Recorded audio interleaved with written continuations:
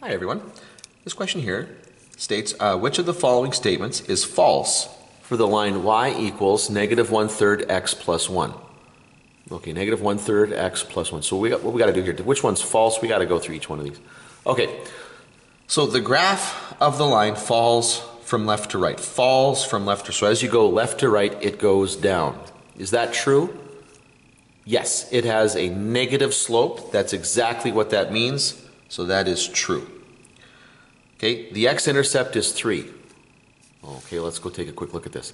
The x-intercept occurs where the y-coordinate is 0. Okay, so when I replace the y-coordinate with 0 here, let's go down here. Replace that with 0. It's going to be negative 1/3 x plus 1. I want to get the x by itself, so I'm going to bring it over to this side. 1/3 x is equal to, and I just left a 1 over there. Multiply both sides by 3. And I will get that x is equal to 3. So that's got to be true. The value of the x-coordinate is 3 when the y-coordinate is 0. So, yep, that's true. The graph passes through the point, whoops, can't see that, 9, negative 2.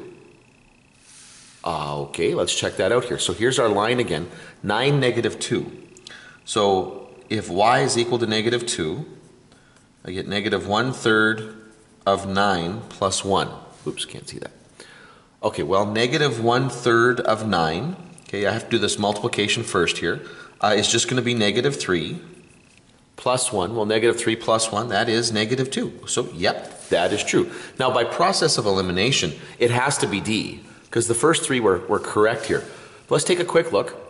The line is perpendicular to the line negative 3x plus 4. Now, I apologize for the fact that that wrapped around like that. But anyway, I think it's pretty clear what's going on here. Now, the slope here is negative 3. The slope here is negative 1/3.